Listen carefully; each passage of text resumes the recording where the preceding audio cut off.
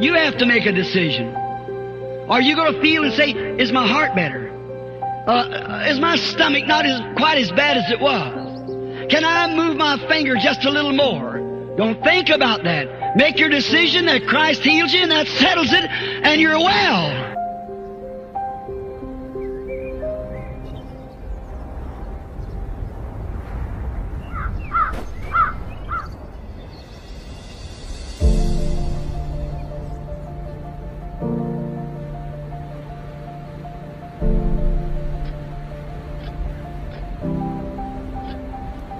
And every time that you look at your symptoms, testify about them, complain about them, God can never heal you.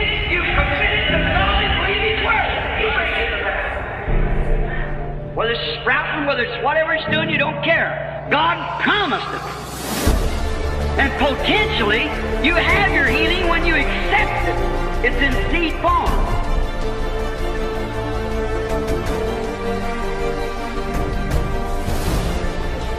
You've got to get healed if you believe it and accept it.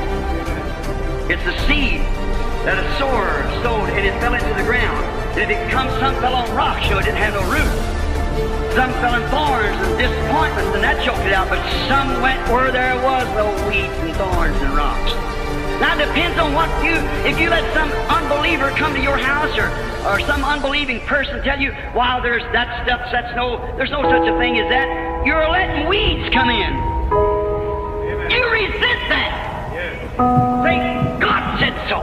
That settles it. I'm healed because I believe it in my heart. That faith laying there and all the unbelief taken away from it, it's got to bring it out.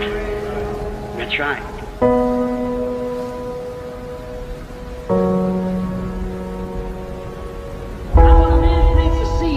If you're a farmer or know anything about planting any seed, if you plant a seed today, some corn, say you put it in your garden, and tomorrow morning you go out and dig it up and look at it and say, well, there's no difference in it. You plant it back. The next day you go back, look at it and say there's no difference in it. It will never come up.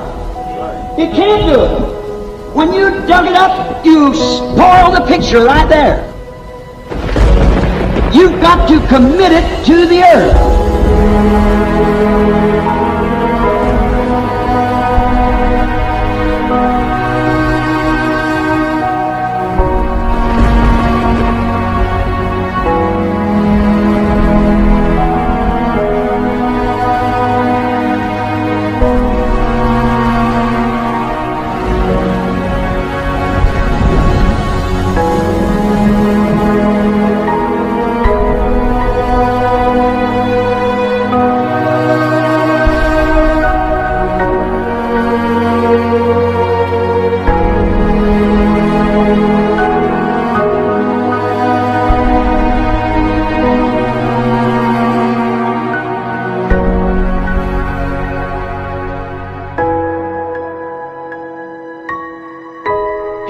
Commits it to the ground and don't look at it no more. That's up to God to take care of the rest of it.